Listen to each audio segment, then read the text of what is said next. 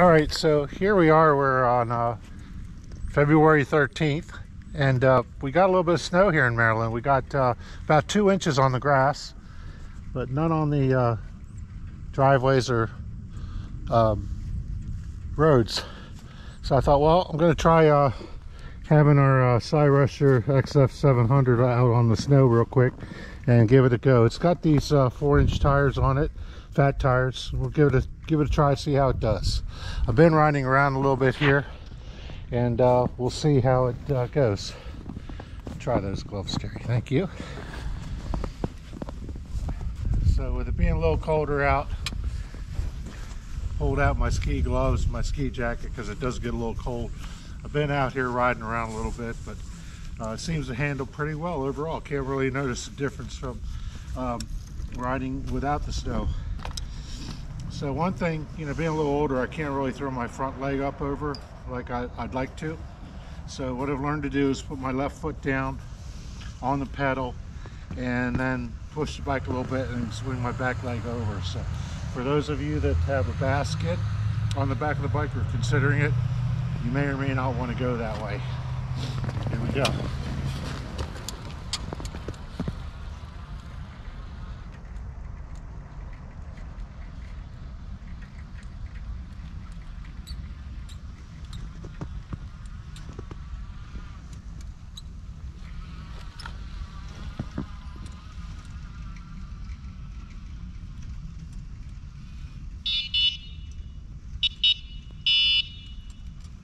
Try to do a little jump with it.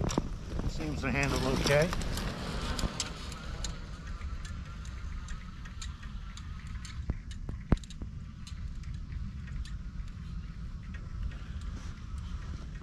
Do another one here. Oh yeah.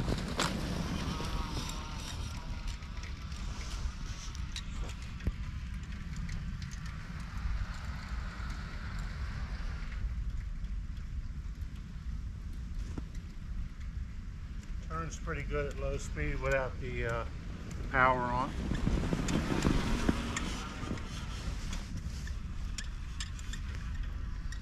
I'll do an uphill jump here.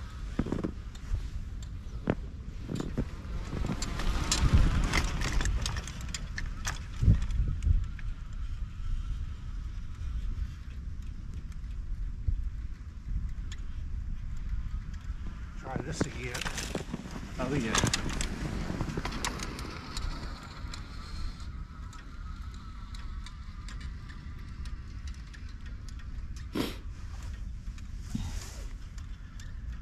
So overall, it seems like it handles well. You know, short turns like this, not a problem, but if you put a little bit of plow into it, you're going to slide. Let's see if I can simulate one. I'll turn around and come back at you.